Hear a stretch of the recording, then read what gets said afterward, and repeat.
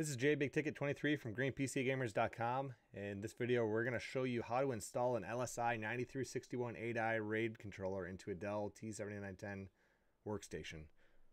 So if you've seen some of our other videos, we've done the LSI 3008 integrated controller on the T7910. We've also done the 9341 8i controller.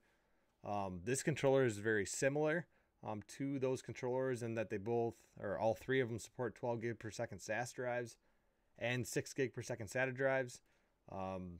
This one does support RAID 0, 1, 5, 6, and 10. We don't have 6 on there, but it does support 6 if you have 4 drives.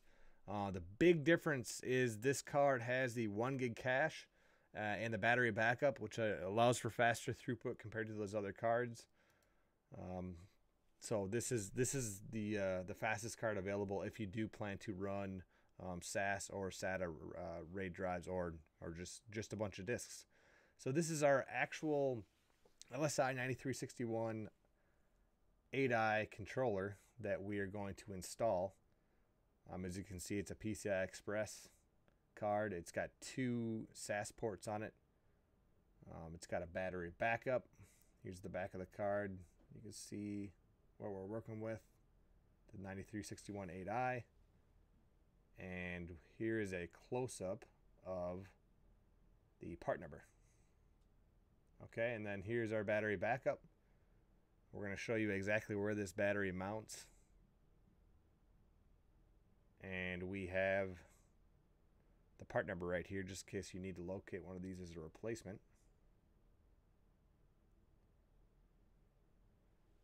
Okay, so let's open up this T7910 and take a look inside the chassis. Okay, so we have 2 slots available because we do have a big bad video card in here. And we're going to elect to go on that top slide. So first we're going to pull out that PCI bracket. Next, let's take a look at where the LSI, where we're going to plug it into. So the T7910 is nice because it's got a cable built into it that we will just reallocate from the onboard SAS controller to this new card. Okay, so this is the SAS cable that we're going to use. And first, we're going to go ahead and mount our battery. It mounts right in the bottom of the chassis, right where you see, and it goes in like this. It clips in really, really easily. So our battery is locked in. And now we just need to slide our card into place.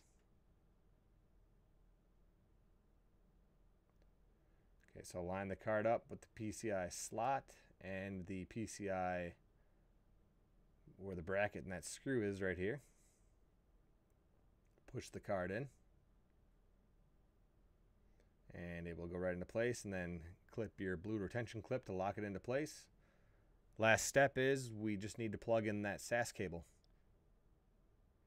So when you go to install or create your RAID configuration, one thing that you want to do is disable the embedded LSI 3008, because otherwise it'll attempt to boot to both and it'll slow down your boot speeds. So we've got that plugged into this port 0. And if you need help configuring the RAID, we've done another pretty elaborate video on how to create a RAID configuration with the LSI 9361 8i controller. So check out that video. That will help you out big time if you don't know how to create the RAID. And if you want to see additional content, check out our YouTube page. You can also go to our website, GreenPCGamers.com, for other free content.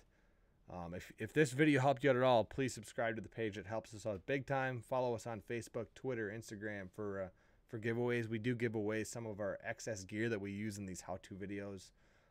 Also, if you want to join a gaming community and or you want to ask live hardware questions, you can follow myself, JBigTicket23, on Twitch. We do have an awesome little Discord channel. We do answer hardware questions there as well as a ton of gaming. So thank you so much for watching.